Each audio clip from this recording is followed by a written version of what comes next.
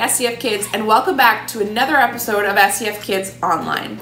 Today we're going to continue our story about the man named Elijah that we learned about last week. But things are going to be a little bit different than what you're used to today. I'm actually going to take a bit of a break, and instead of me teaching your story, our friends at Kids on the Move are going to lead us through our Bible story today. But don't worry, next week I'll be right back with you, and we're going to continue on all those fun things that we've been doing over the last year. But for today, let's jump in and see where our story goes next.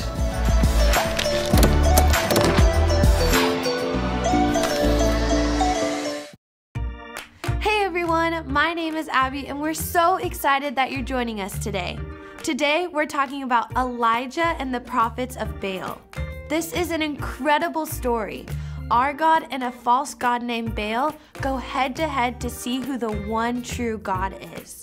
Elijah prayed to God, but 450 other prophets prayed to Baal to see which god would send fire from heaven to consume their sacrifice.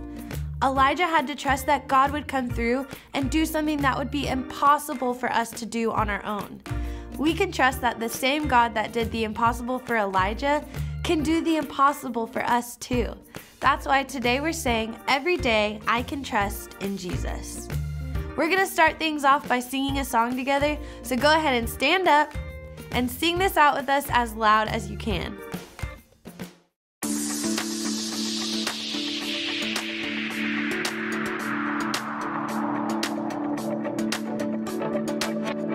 This life is a journey, a path made for me. With every step I take, as I run this race, I'm becoming the person you call me to be. A child of God, a life redeemed. So I set my eyes on you, Jesus, I'm ready. I'm ready to go. Where you lead, I'll follow. Where you lead, I'll go. Not gonna wait for tomorrow. This is the journey of a lifetime.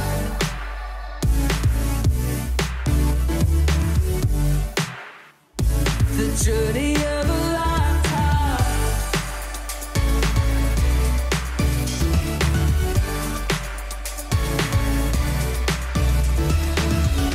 God, you already know me, I wanna know you.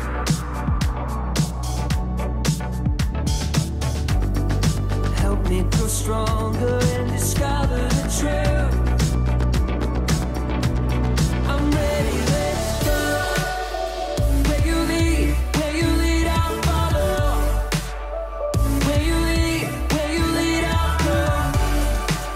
Not gonna wait for tomorrow. This is the journey of a lifetime.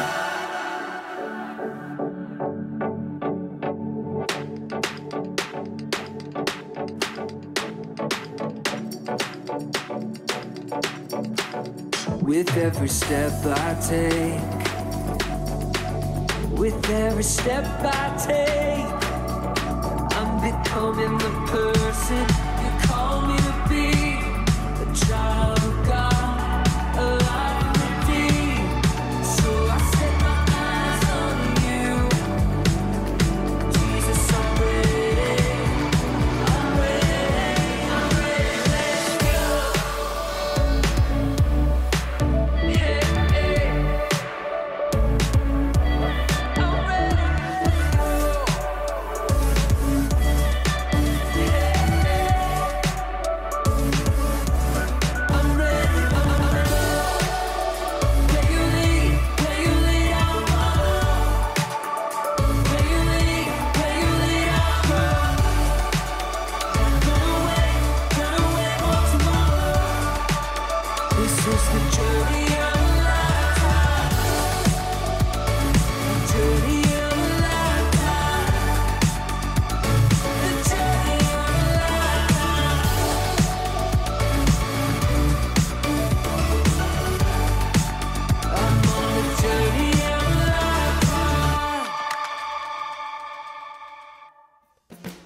You guys sounded amazing. Thank you for singing along with us.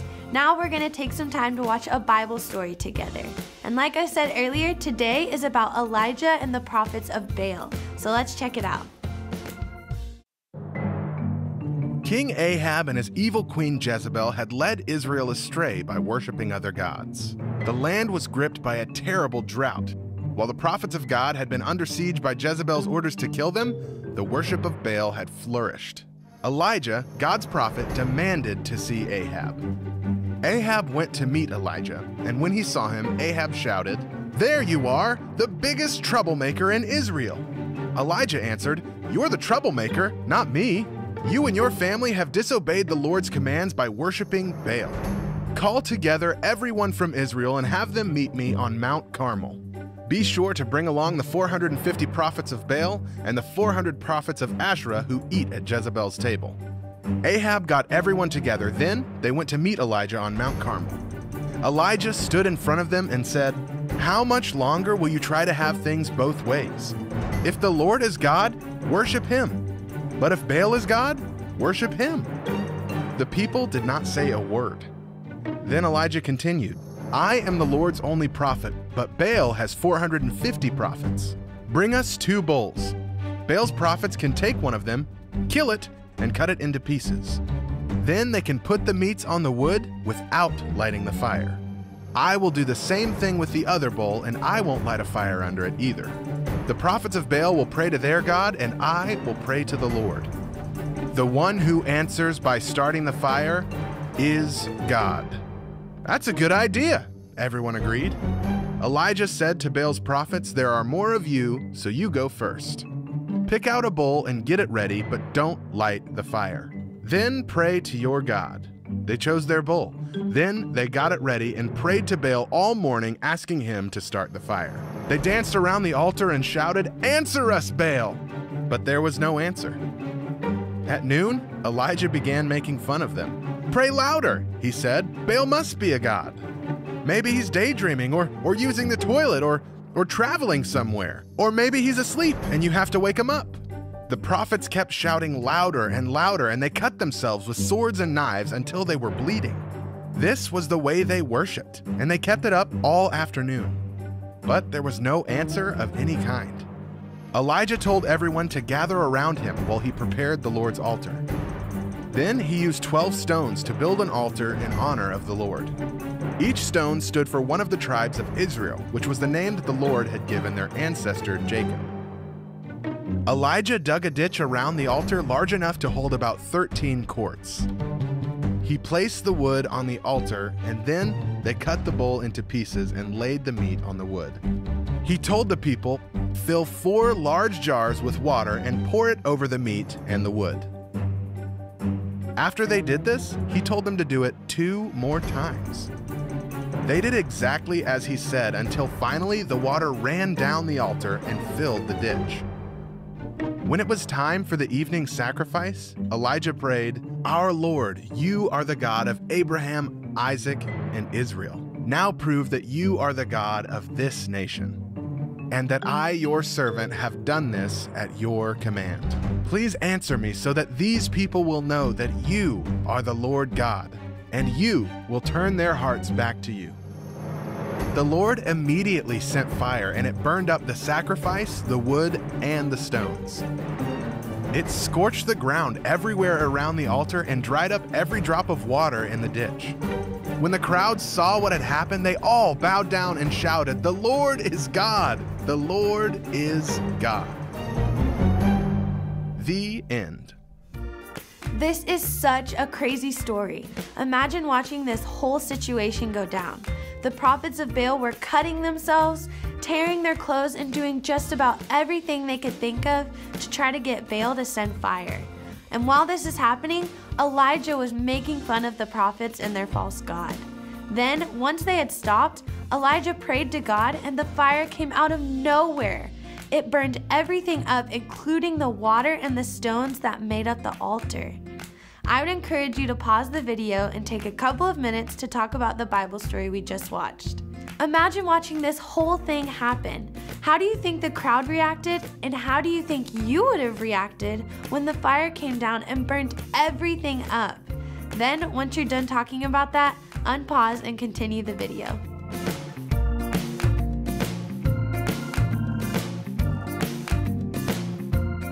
Our friend Justice is going to be talking to us a little bit more about our story right now, so let's take a look.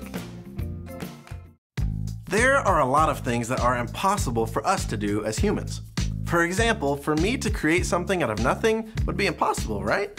I can hold my hand out and hope and wish that I was holding a potato. But it's impossible for me to create a potato out of thin air. But you know what's crazy? God can. He created the world and everything in it from nothing. And he did it in only 6 days. Because God can do the impossible. The Bible says it best in Matthew 19:26. It says, "With man, this is impossible, but with God, all things are possible." We saw this concept in our Bible story today. The prophets of Baal were essentially trying to light their offering alone because they served a false god. They couldn't do it. It was impossible for them to call fire down from heaven. But then Elijah came in and prayed to the one true God, and God did the impossible. He sent fire from heaven and consumed the offering and the altar that held it. It worked because even though we can't do the impossible, we can trust that God can.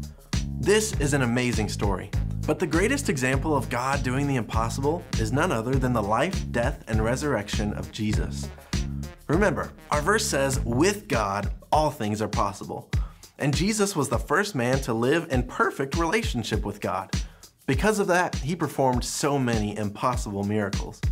The Bible says that if they were all written down, the world couldn't contain all the books that would be written.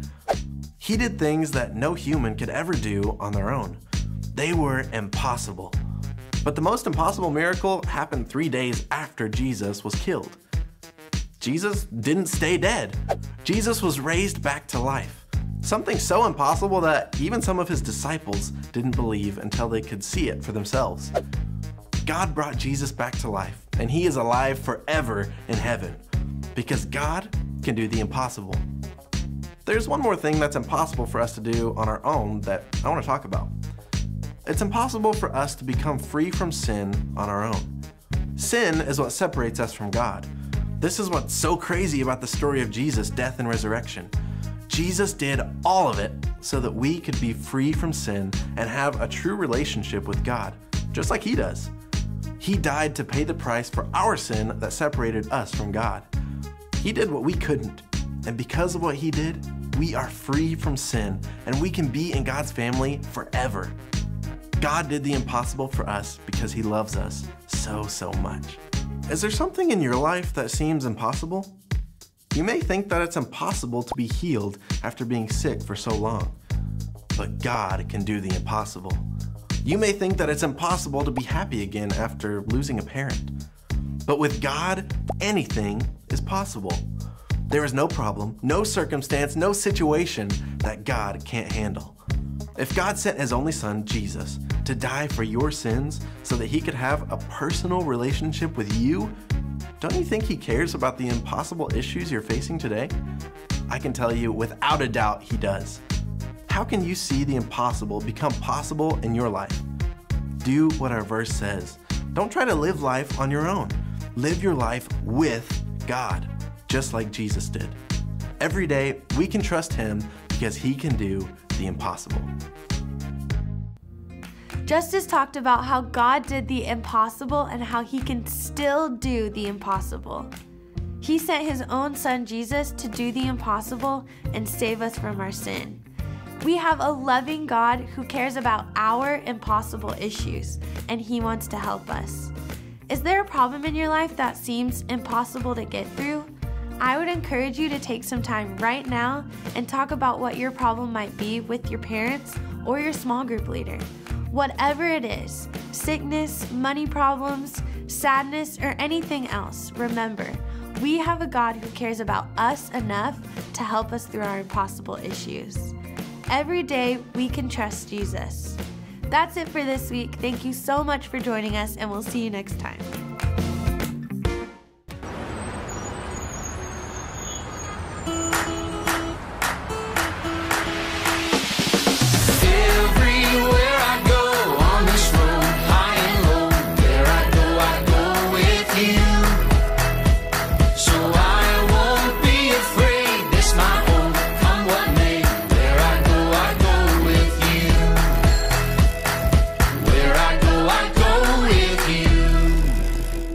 There's a spirit I cannot contain.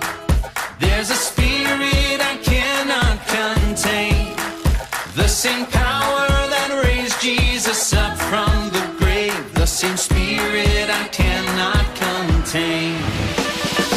Everywhere I go on this road, high and low, where I go with you. So I won't be afraid, this my hope, come what may. Where I go with you. Oh, oh, oh, oh, oh, oh. Where I go with you. Oh, oh, oh, oh, oh. Where I go with you.